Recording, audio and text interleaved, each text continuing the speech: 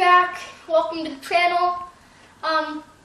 First of all, this channel is going to be about technology reviews, overviews, and a bunch of guides on how to improve your setup at home. So make sure to subscribe to get notified. But today we're unboxing my first ever tower, like my own computer, and I'm excited, so let's get into it. So I chose this Republic of Gamers Strix gaming tower because of a few special features that other ones didn't have. I spent $1,000 on this, and I live in Canada, so let's get into why I chose this.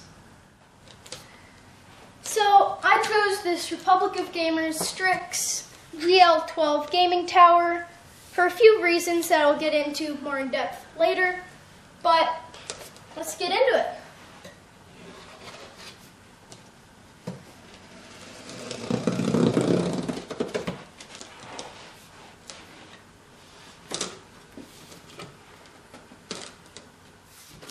So inside, right when you open it up, you have the Republic of Gamers, looks like a few papers in here. So in here you have some cool stickers that we will be putting somewhere, and I really like their packaging. There's a little package in here that has a nice little keychain, so that's pretty cool. And then let's keep going here. So this bracket goes onto the front of the tower to cover up the hot swappable SSD mount, but I'll show you that in a second. And then you have the tower. Oh, little box of accessories first. So here you have an Asus mouse. It's nothing too fancy, but it is a cool mouse that you can plug in via USB. This is the hot swappable USB tray, or SSD tray, sorry. And this is the power cord that plugs into the power supply. So, and the rest of this is warranty card, startup guide, manual, stuff like that. Then we have this. Looks to me like a keyboard. Let's see. Here we have what looks like to me a keyboard. And yes, it is a keyboard. Let's get this out. Okay, so this is a full keyboard. Has really nice switches. Better than my current keyboard. Has some media keys up here. So yeah, let's get this open.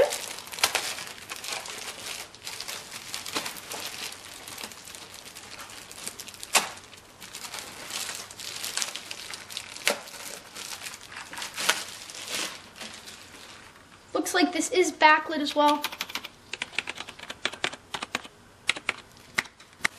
So this is the actual tower. We can get this open here. All right.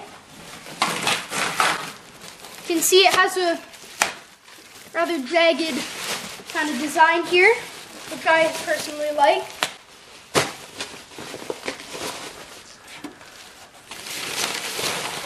Let's crack this thing open and see what's inside of the computer.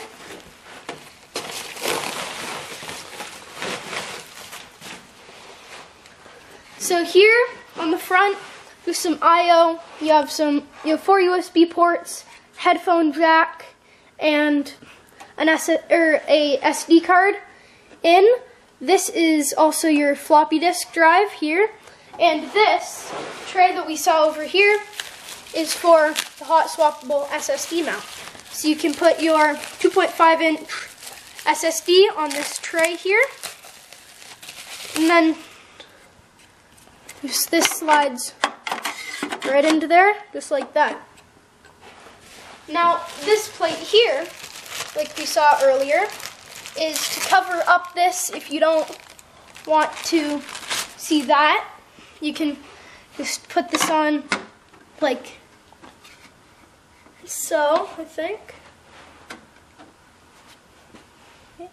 Yep. And then, first, we have to do the satisfying plastic peel of this. So shiny.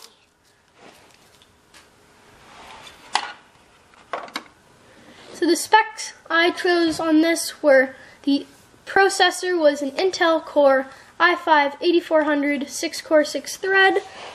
I chose 8 gigs of DDR4 memory, which is the RAM. The graphics card I chose was a GeForce GTX 1050 2GB card by NVIDIA.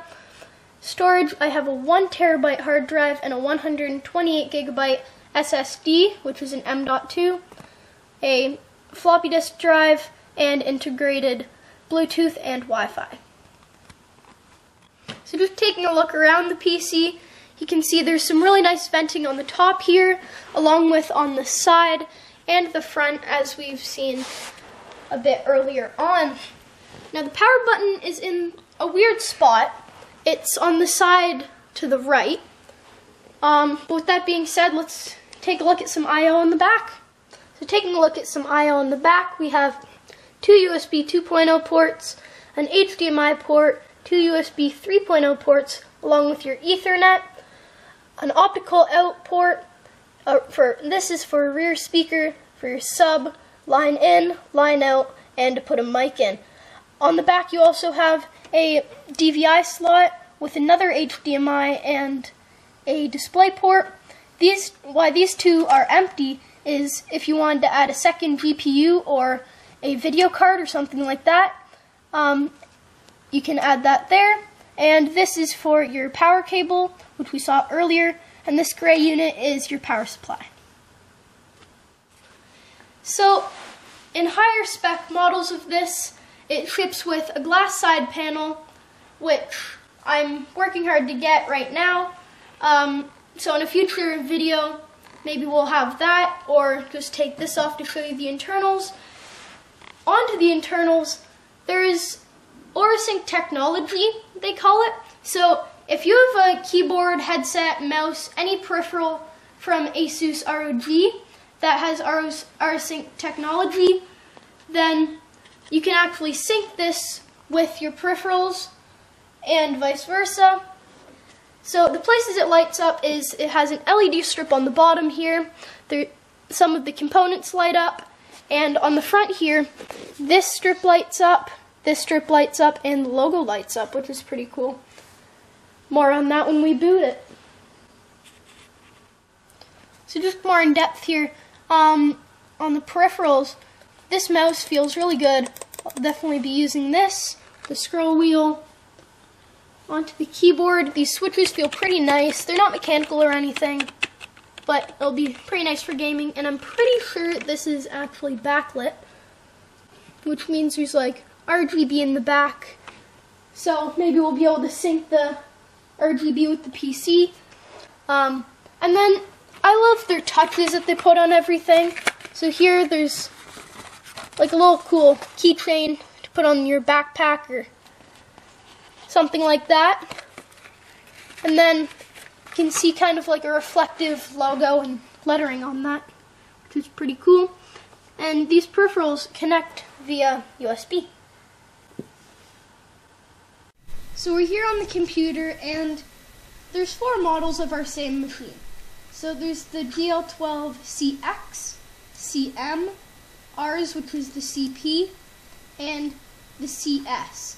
Now the reason I'm doing this is because all of them have OraSync technology built in, except for our machine, which kind of sucks, but I think this is a good time to just go through the specs in more detail. So our model has Windows 10 Home pre-installed. It's an esports gaming tower.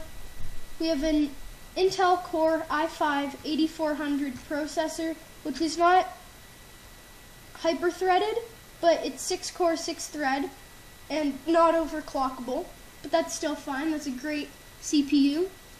Our chipset is the Intel H310. Our motherboard is a micro ATX motherboard, meaning we have a bit of a smaller motherboard. We have the graphics card I chose was a GeForce GTX 1050 2GB card, which has one HDMI port, one DVI port, and one display port right on it, which is pretty helpful. Our RAM has 8GB of RAM at 2666 megahertz, and we have 2 DIMM slots. Our expansion slots, we have one M.2 for a Wi-Fi card, but I'm not going to be using that considering there's built-in Wi-Fi. Mine actually has one M.2. There's another PCIe slot if you wanted to put in say an Elgato capture card. And then there's the 16-lane PCIe slot that is occupied by our graphics card, which you can always upgrade down the road. We have 4 SATA 6 gigabit SATA cables. Ours has 1 terabyte of a hard drive and 128 gigabytes SSD, which is an M.2, sorry. But we have a 1x9mm optical disc drive. We also have 2 3.5-inch bays. We have 1 2.5-inch bay for an SSD. Your 3.5 would be for a hard drive, plus the hot swappable one on the front. But one of the drive bays is occupied, so mind that. We have an M.2 SATA We have an M.2 128 gigabyte SATA drive, as well as a 1 terabyte 7200 RPM 3.5 inch drive. Unfortunately, ours is not VR ready, seeing that ours has a GTX 1050. It has built-in Wi-Fi and Bluetooth, plus a Ethernet LAN connection, audio, and some preloaded software including Windows 10 Home.